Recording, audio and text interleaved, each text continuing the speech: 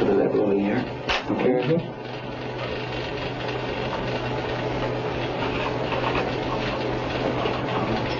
Listen. Good. Let's draw.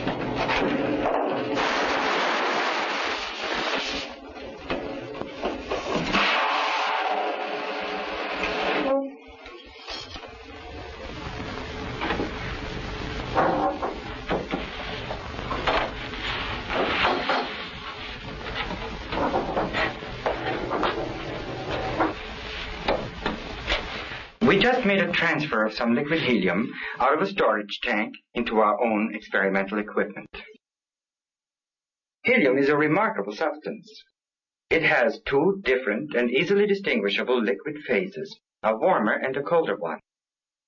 The warmer phase is called liquid helium-1, and the colder phase, liquid helium-2. The two phases are separated by a transition temperature, known as the lambda point. When liquid helium is cooled down through the lambda point, a transition from helium-1 to helium-2 is clearly visible. We will show it to you later in this film.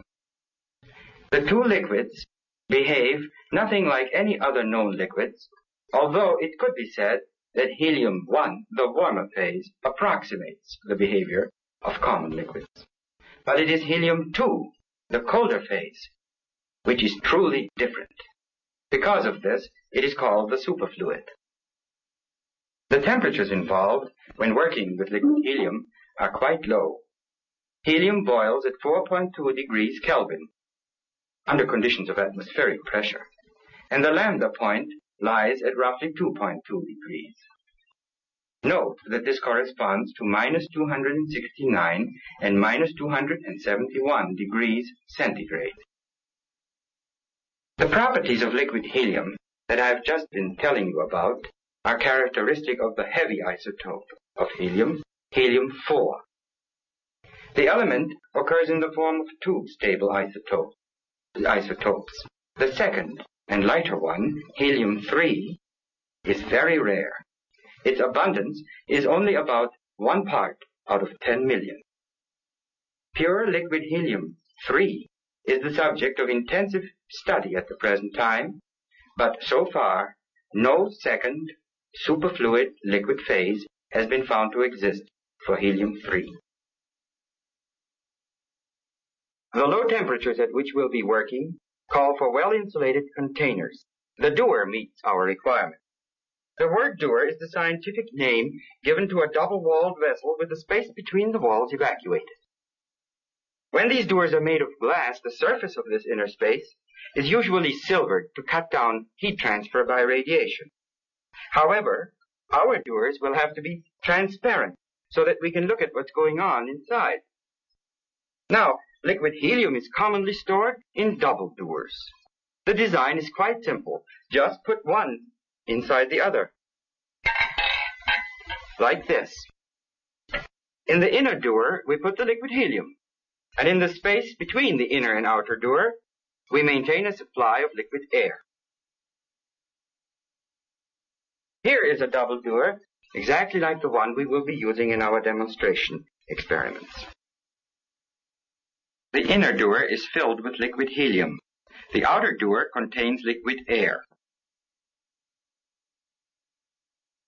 The normal boiling temperature of liquid air is about 80 degrees Kelvin, 75 or more degrees hotter than the liquid helium. The purpose of the liquid air is twofold. First, we put the liquid air in the outer dewar well ahead of putting liquid helium in the inner dewar. In this way, the inner dewar is pre-cooled. Secondly, we maintain a supply of liquid air in the outer dewar because it provides an additional mantle of insulation now that the liquid helium is in the inner dewar.